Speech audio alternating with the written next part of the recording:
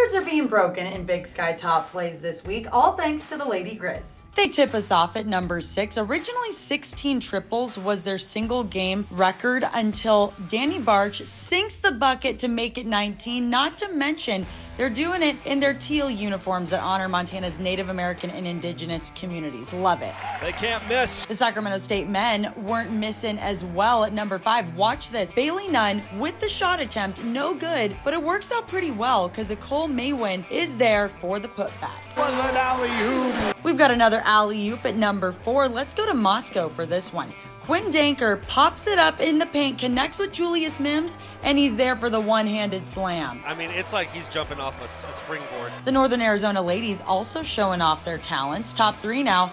Emily Rodabaugh with a nice little Euro step to get it up and in for the and one. Somehow spins it in off the glass. The Idaho State men said, hey, we can do that too, guys. Listen to Tony Parks on the call. Arrington, crafty move, and one.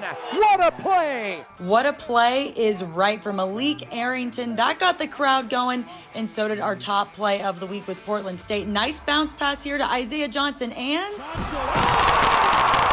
blown out microphone, worth it. All hail to Johnson and the Bikes. If you have any top plays, be sure to let us know on social media.